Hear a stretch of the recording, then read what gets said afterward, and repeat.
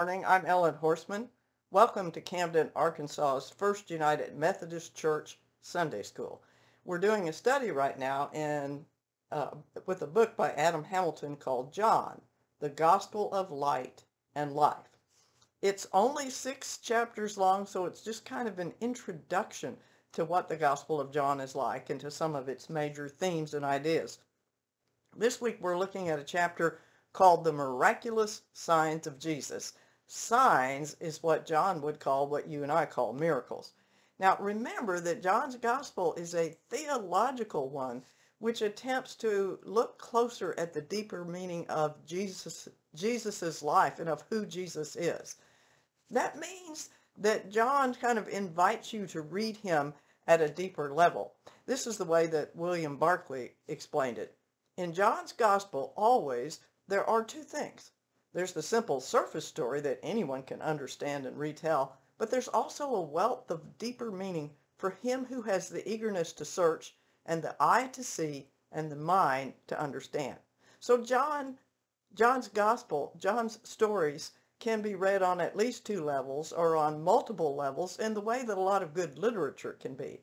And I will say that when I studied literature with my students and we'd begin to take a work apart structurally and we'd begin to look at the different levels of meaning, invariably I'd have some students say, well, do you think the author really intended for all of that to be there? And of course my question would always be, do you think this could be accidental? I think as you begin to explore John and perhaps with help from scholars begin to look at the levels of meaning in John, you can realize that the writer did this intentionally because he wanted us to think about who Jesus is, what Jesus means, and how and what that means for our lives. So, as Adam Hamilton put it, the more you read John, the more it appears that the stories and the details point to the kind of deeper meaning, something that scholars who've made John's their life's work are quick to point out. And as I said, John calls his miracles signs. And the very fact that he uses the word signs tells me that there's a message in this story. Because after all, think about what signs are for in life. They point to something. Here's the way Lutheran pastor Reverend Edward Marquardt put it. He said, when you see a stop sign in traffic, you never stop and think, now this is a piece of metal with red and white paint on it. You don't examine the ingredients of the metal or the paint. You simply read the message. Stop. And you ask the question, what is the message of this sign?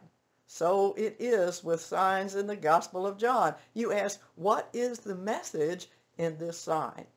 The signs in John's Gospels have messages, and you focus on the message more than the sign itself. So we're going to have in John, in chapters 2 through 12, there are 7 miracles or 7 signs, as John calls them. And even the fact that there's exactly 7, Adam Hamilton and others point out, is probably intentional because in the ancient world, 7 represented completeness or perfection. So obviously, even that in and of itself shows us that these stories of these miracles need to be read more deeply.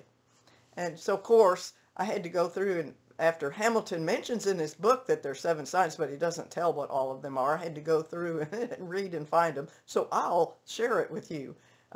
These are changing water into wine, curing the royal official's son, which Jesus does from a distance, curing a lame man at Bethsaida, feeding the 5,000, walking on water, healing a man born blind, and that's in chapter 9 and is such an important story that John takes a whole chapter for it.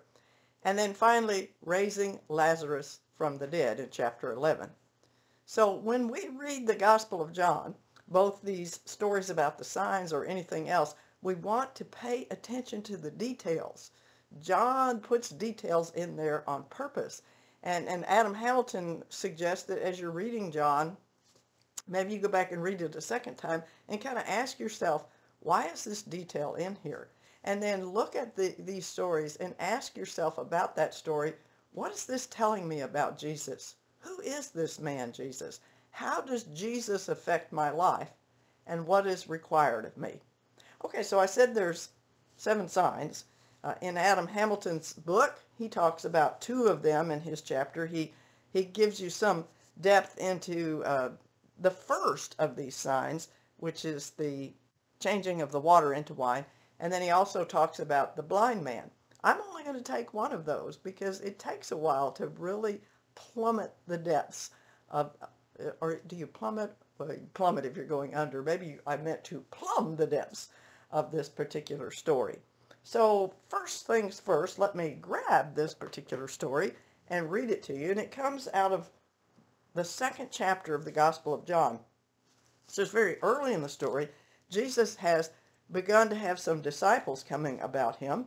And so John tells us then on the 3rd, well, let me back up a little bit too and say that before we get to this chapter, some people are coming to Jesus and becoming disciples. And the last one was Nathanael. He was the one that was under the tree, and Philip says something to him about him, and he says, I found a genuine Israelite in whom there's no deceit. Oh, I'm sorry. I read the wrong part there. Anyway, Philip tells Nathanael, we found the Messiah, and he's from Nazareth, and Nathanael says, oh, really? Can anything good come from Nazareth? Well, then he goes ahead to go see, and as he's walking up, Jesus says, here comes a genuine Israelite. And then Nathanael's like, well, how do you know me? Well, before Philip brought you to me, I saw you under the fig tree, Jesus says, which just astonishes him. Nathanael said, Rabbi, you are God's son. You're the king of Israel. And Jesus answered, well, do you believe me because I told you that I saw you under the fig tree? You will see greater things than these. I assure you, you will see heaven open and God's angels going up to heaven and down to earth on the human one. So he's just got done telling him, you're going to see much more marvelous things than this. And then John says, on the 3rd day there was a wedding in Cana of Galilee. Jesus' mother was there, and Jesus and his disciples were also invited to the celebration.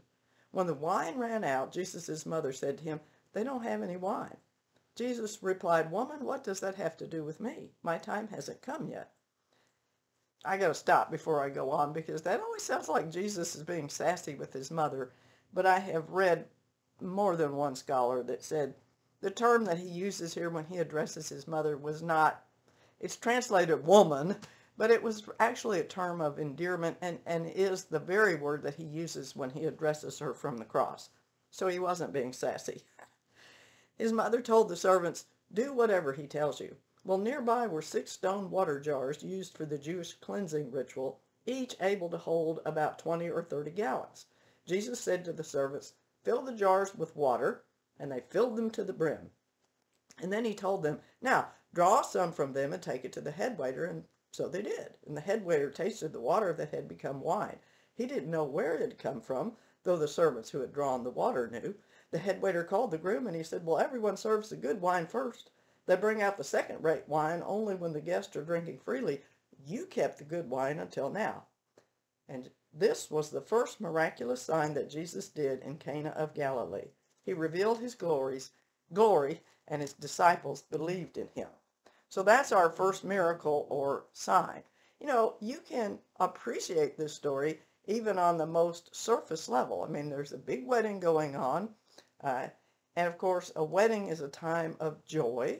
And so it's nice to see that Jesus participates in this activity of joy. And a wedding is something that's part of, well, normal life. I started to say everyday life. We don't have a wedding every day, but year in and year out, there are weddings, and we all go to weddings. And here's a wedding in a little village, and Jesus is there. He's participating in the type of things that we participate in humans. He didn't set himself up there and say, hey, I'm the Messiah. I'm not going to do those things. He's joining in joy with his neighbors and his friends. And of course, in those days, the wedding was a huge deal. Now, it's a huge deal now. It's a big deal when you're having a wedding. And it is certainly a time of festivity. But it was really a time of festivity then. They'd have the wedding ceremony, and then they'd celebrate for the next 7 days. The bride and groom staying in the area. and the bride and groom would be treated and actually called the king and the queen for that week. But they had lots of food, and they drank wine, not just because wine was drunk instead of water, but it was a big deal, and it would have been a terrible embarrassment to run out of things for your guest. So Mary comes to Jesus and tells him that they're running out of water, and he seems to think, no, you don't need to worry about that, Mom, but he goes ahead and takes care of it. So it seems like, well, that's a really nice story because it takes care of his mother. That's a really nice story because Jesus cared about this couple and he didn't want them to be embarrassed by the lack of wine, and he provided for them. So that's okay. We can read it like that, and it's a good story. But what else is here? Why this story about a wedding feast? This is going to be the first miracle that John tells us about. This is going to be the beginning of the ministry of Jesus, as John tells us.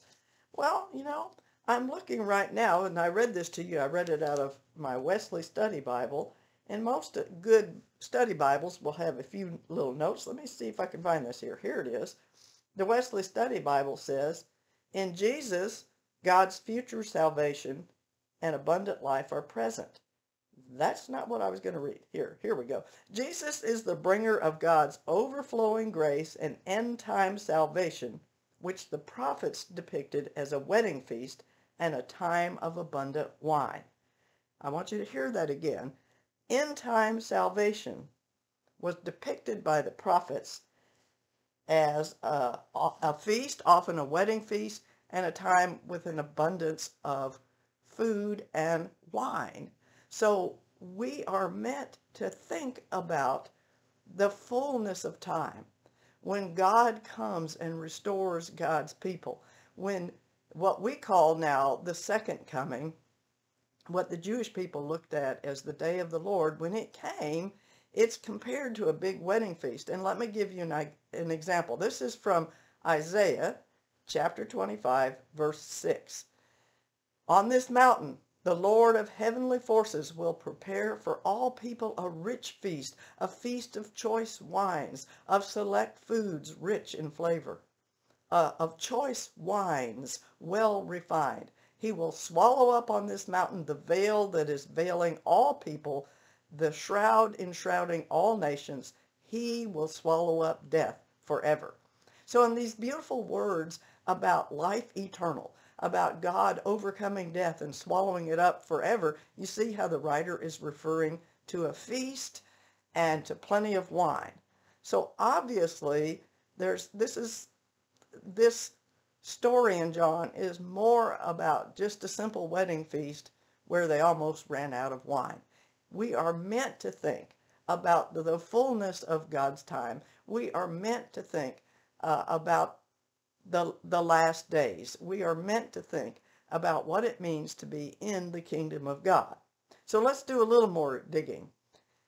You might recall that the writer said that there were 6 stone jars used for washing. 6 stone jars used for ritual washing. Now, the washing was a big deal to the Jewish people.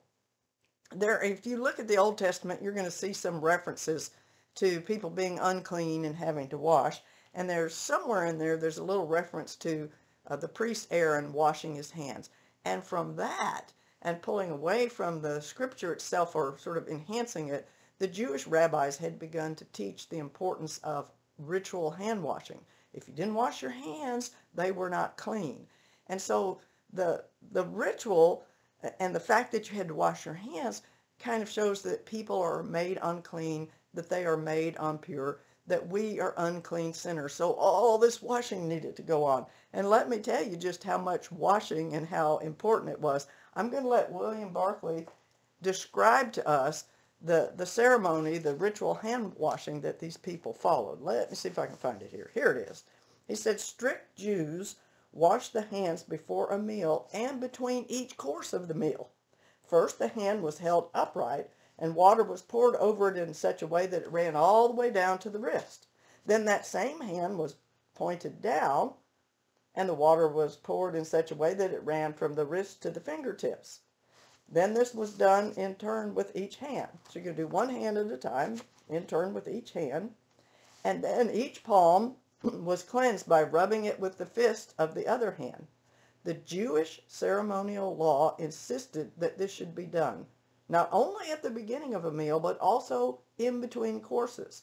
If it was not done, the hands were technically unclean. So Jesus has these guys, these servant guys, take the water from these jars of water, or to add to these jars of water that were there so that people could be ceremonially clean. Again, with that whole emphasis on how we are unclean. And so they obviously represent the need to become clean, but also the water becomes wine. And in a lot of the Hebrew scripture, wine was a metaphor for blessing and joy. So we've gone from the water. We don't need the water to purify ourselves anymore. Now we have wine. Again, blessing and joy, which makes us hearken back to the whole idea of the feast and being before God. And then he makes a point of telling us exactly how many jars. Now that might be so we know how much wine there is, but also 6. Why 6? Actually, the important number, or an important number, and I've already mentioned this, was 7, which meant things that were complete and perfect. So maybe there's 6 jars because of them being the jars of the ceremonial washing, so they represent the imperfections of the law. The law was good as God had given it, and it was beautiful. But Jesus came to fulfill the law and to move us along, you might say. Here's what William Barclay says. Jesus came to do away with the imperfections of the law. I'm going to say that again. Jesus came to do away with the imperfections of the law and to put in their place the new wine of the gospel of grace. Jesus turned the imperfections of the law into the perfection of grace. And I will say that's in the same way as the writer of Hebrews talks about how there had to be continual animal sacrifices for sin, but then we had Jesus, the perfect sacrifice. So it shows that fulfillment that's coming in Jesus. Something new is obviously here, and that's what is being signaled to the reader and to the apostles. Even the type of the jar that it's in matters, because John made a point of telling us they were stone jars. And as Adam Hamilton points out, most often you would be using a clay jar. So perhaps, he said, the stone will hearken back to what Ezekiel says in the 32nd chapter, and again, looking forward to the fulfillment of time, to God's people, having that Messiah and building the relationship that Jesus allows us to build. Ezekiel says, has God saying, I will give you a new heart and put a new spirit in you. I will remove your stony heart from your body and replace it with a living one, so that the stone jars remind us of our stone hearts. Jars of water become wine. And something else. John makes a point, too, that the jars are filled to the brim, so they're filled all the way up. So Hamilton says that detail shows us that Jesus wants to fill us completely. We are meant to be overflowing as a cup runneth over. This detail, I think, ties into the purpose that John asserts for his gospel. This is in the 20th chapter. He talks about how I could write about many other things that Jesus did, but these things are written so that you will believe that Jesus is the Christ, God's Son, and that believing you will have life in his name. So we've already talked about, how the thing is full to the brim. And let me just say, too, that these jars hold a lot. The writer says that it was the equivalent of 20 or 30 gallons. So if it was 30 gallons times 6, that would be 180 gallons. Try to get that image in your head.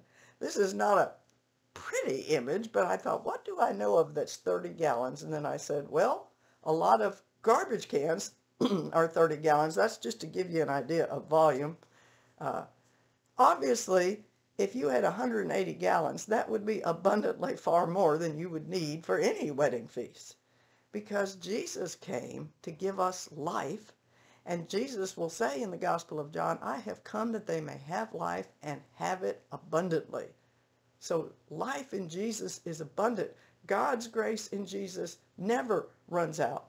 I was quoting something from the Lutheran pastor Edward Marquardt before. Listen to what he says about the 180 gallons. Jesus took 180 gallons of Jewish laws, the rituals of purification, and transformed them into 180 gallons of grace. There's enough grace here for a whole city, enough grace for a whole state, enough grace for the whole wide world. From God's fullness of grace right up to the brim, we have all received grace upon grace. And finally, let me say that in this, when John gets to the end of this story, in verse 11, he says, "This was the first miraculous sign that Jesus did in Cana of Galilee. He revealed his glory, and his disciples believed in him." So we might read this and say, well, Jesus revealed his glory, and that's what it's for. And I can tell you, in my younger days, I thought that what that meant is that his glory was revealed to his disciples because they could see that Jesus was powerful. I mean, who do you know that can turn water into wine? But then if you begin to study the Gospel of John, you see that glory takes on a different meaning. Read through the Gospel of John, and Jesus will talk about coming into his glory. Jesus will talk about when he is going to be glorified, and if you read the whole thing in context, you begin to realize that Jesus, the glory in the Gospel of John is the crucifixion. Glory in the Gospel of John is when Jesus pours out his entire self for you and for me. That self-giving love of Jesus. That's his glory. Jesus wasn't seeking earthly glory. We have a tendency sometimes when we hear the word glory to think of earthly glory. But Jesus was seeking the glory of obeying his Father, and Jesus was seeking the glory of pouring himself out, of emptying himself in love for us. Here's part of his prayer in John chapter 17, right before the crucifixion. He says, "Father, the time has come. Glorify your Son so that the Son can glorify you. You have given your Son authority over everyone so that he could give eternal life to everyone you gave him. And this is eternal life, to know you, the only true God, and Jesus Christ whom you sent. I have glorified you on earth by finishing the work you gave me to do. Now, Father, glorify me in your presence with the glory I shared with you before the world was created." You hear Jesus? He says, I glorify you on earth by finishing the work you gave me. And the work that he gave him, the finishing, comes on the cross when Jesus perfects himself in love, and he perfects us in love. You know, we, the church, often look for the wrong kind of glory. We care about what people think about us. We care about if we look like we have enough people in church. We think that the glory of God is going to be manifested in some kind of powerful work and everybody's going to sit up and pay attention, instead of seeing it as something quiet, like the serving love that Jesus has here for this couple when he provides them with wine.